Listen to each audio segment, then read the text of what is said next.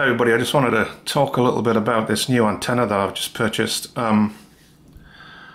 Following my success with the triple feed patch antennas, which certainly work very well indeed, I see they've now released what they're calling a triple feed patch array. That's the larger of the two on the left there, and claiming I think it's 14 dBi for that one and 9 dBi for the triple feed patch. So in real terms, 9 dBi, probably about 9 times the gain,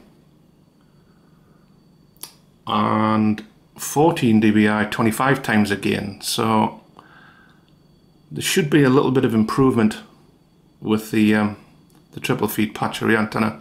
I did briefly have a chance to fly it earlier in the week.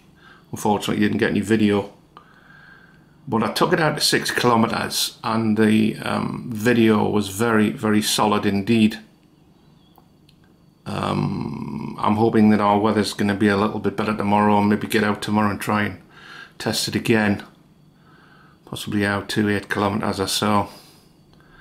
But the one thing I did notice is the beam width from the triple feed patch array is less than what it is with the triple feed patch antenna. So there's a little bit more tweaking on the pole to keep the antenna on the plane, as you'd expect really. You wouldn't expect anything else. But up till now it's looking very good. They're for sale all over the internet. I got that one, I believe, I bought that one from GearBest.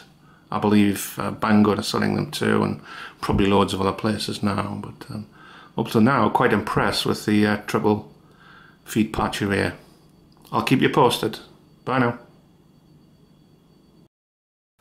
Okay, since recording this video, I did have an opportunity to get out and do some flying. The weather broke a little bit. So I used the triple patch antenna on my ground station and grabbed a screenshot midway during the flight. You can see the bottom of the screen there.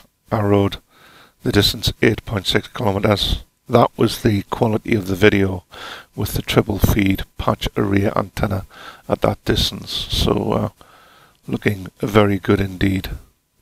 Thanks for watching, and we'll catch up with you later. Bye now.